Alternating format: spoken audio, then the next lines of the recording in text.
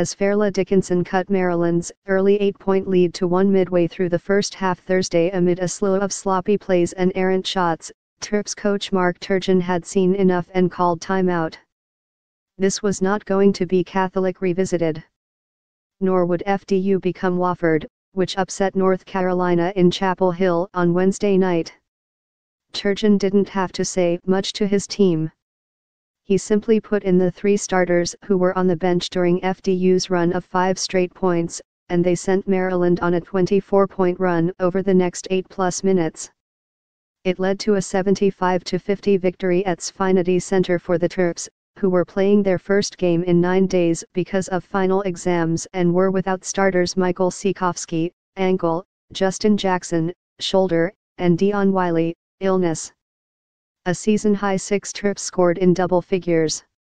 Sophomore guard Kevin Huerter led Maryland, 11-3, with his first double-double of the season and the second of his career, finishing with 12 points, a career-high 15 rebounds, the most by a Terp since Charles Mitchell had that number in 2014, 8 assists and 3 blocks. Asked about the big run in the first half, which nearly turned out to be the margin of victory, Turgeon said, "I think we had 11 straight defensive stops in there during that stretch, and then we made shots. We executed, but we made shots. We were good against a zone, we were good in man, we were good in everything. Obviously that was the difference in the game. From then on, we didn't concentrate as well." Leading 46-23 at halftime, the Terps were a bit sluggish in the second half, attributable to playing down to the competition as well as perhaps not getting a second wind after the long break. A small crowd, announced at 12,133 but a lot smaller, didn't help.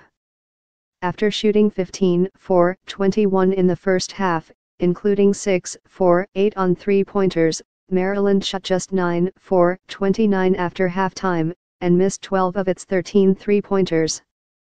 FDU struggled shooting throughout, finishing 17 for 71 overall and 6 for 20 on 3-pointers. "I was really proud of our guys at halftime. I thought we lost a little interest in the second half," Turgeon said. "We set a goal to hold them to 50 or less and we did it."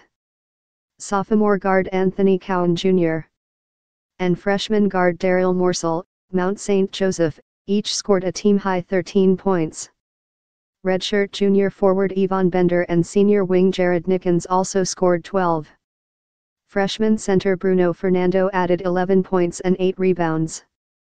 "The silver lining to missing 3 starters is that you're seeing Yvonne Bender get better, you're seeing Jared Nickens get better," Turgeon said.